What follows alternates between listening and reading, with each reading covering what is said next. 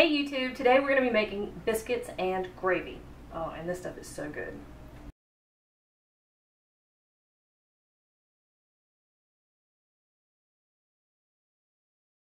So at one point in the Appalachian South, biscuits and gravy were made a slightly different way than the way we make them now. There's all kinds of reasons for that. We'll talk about it as we go along.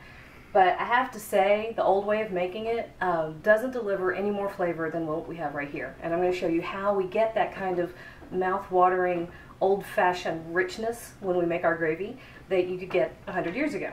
So, easiest thing to do is start with a pound of sausage. You can make your own sausage, which I've done often in the past, and it's wonderful. Or you can use bulk sausage from the grocery.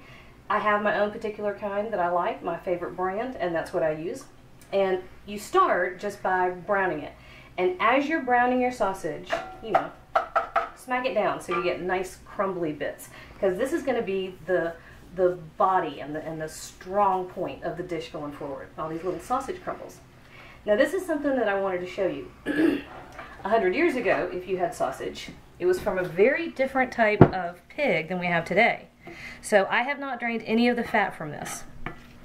It just doesn't have much fat in it anymore. Not enough to make a true gravy like we want to.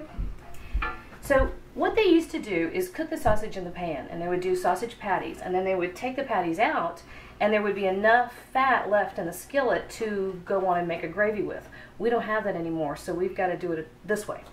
So once you've got your gravy, or your sausage rather, browned off, oh, my butter's pretty soft. I got butter on my finger. Once you've got your sausage browned off, you're going to add, there's a pound of sausage, you're going to add a half a stick of butter cut in half. So that's, what is that? 4 tablespoons, okay?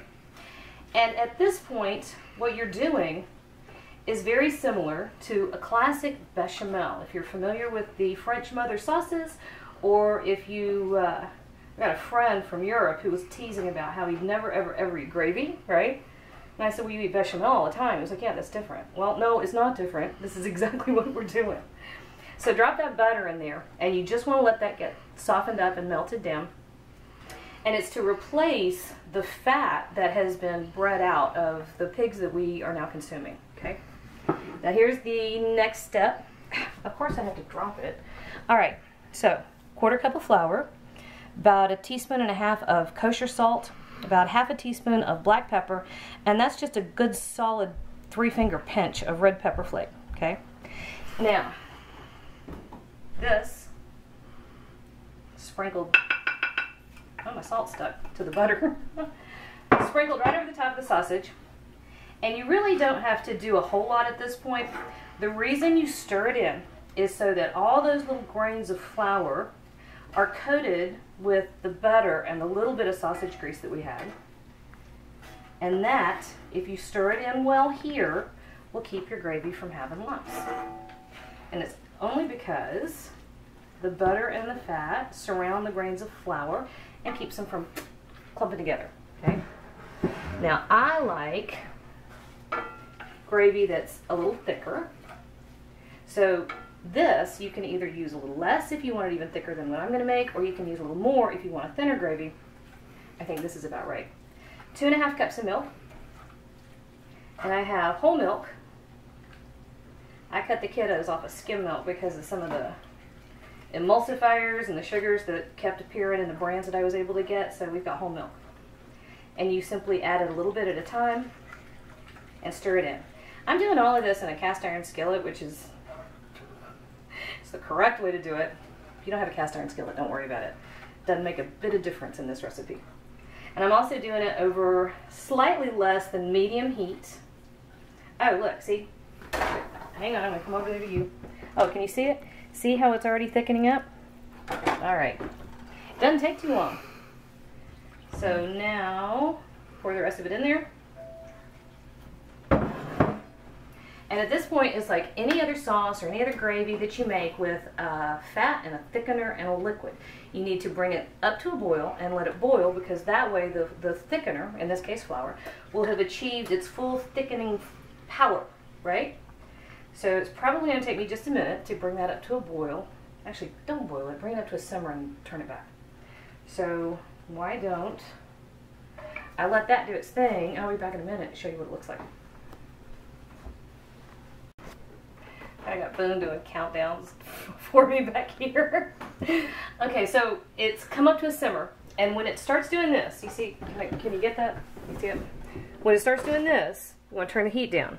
You want it to simmer for a couple of minutes. Okay, you're going to get off all the raw flour taste that way.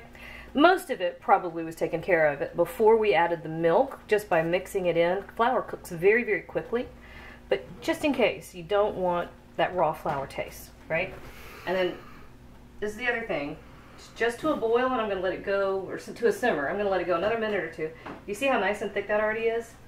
It'll thicken up a little bit more, and we're going to let it thicken up a little bit more. And cream gravies, or cream sauces, will tighten up a little bit between the point where you take it off the heat and by the time you serve it. So you kind of don't want to get it too thin until you know what your gravy's going to do.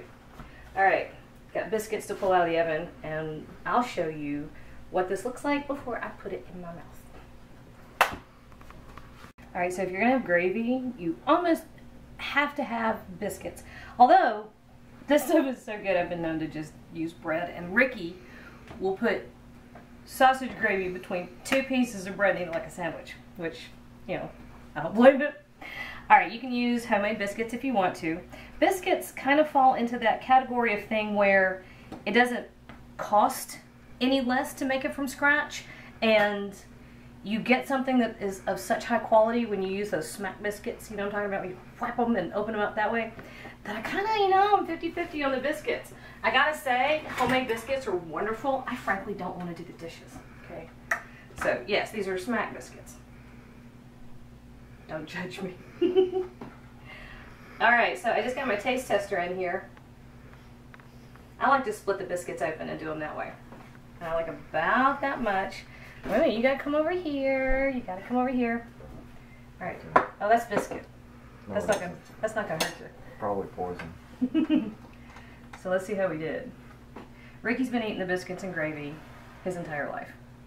And as you can see, it didn't hurt him any. Pretty good? Mm-hmm. Awesome. Okay, so if you found this helpful, do me a favor and give me a thumbs up and hit the subscribe button. You can find me on, where am I? Facebook, I'm on Twitter, Pinterest, oh, and Patreon. If you get a minute, hop on over to Patreon and check that out. I've got 2 cookbooks available right now in the Amazon store, and I think that's about it, isn't it? Who knows? Alright, that's it. I'm going to eat some biscuits.